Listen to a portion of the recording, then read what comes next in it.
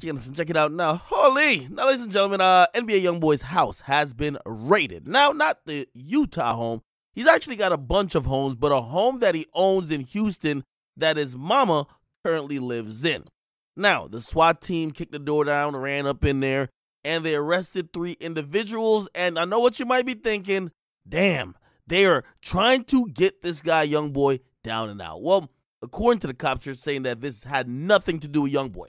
They're saying even though it was his house, and even though his mom lives at the house, they actually raided the house because of some of the individuals who were staying at the house, okay? Now, they locked up 3 people, okay? Carly and Gallion, Romello Williams, and Darryl Brown. And they're saying the reason why they executed the arrest warrant and search warrant for those guys on a house is because those guys are wanted in relation to a 2021 November shooting, according to the Harris County Sheriff's Office, okay? So basically, they say that these dudes shot somebody, and the person survived, okay? The person probably pointed them out, right?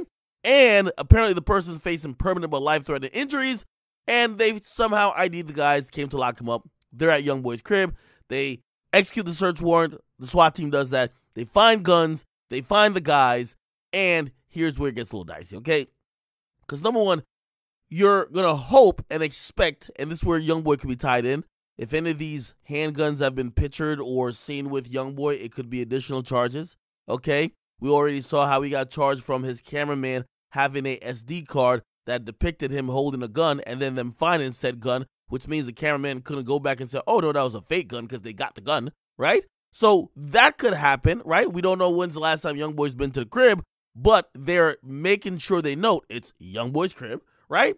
Also, when you think about the fact that YoungBoy, who is now on house arrest and who's also a longtime felon, you know, a lot of judges, especially when they sentence you, and a lot of times when you get out on probation or parole, they tell you you can't be around other people who are felons as well.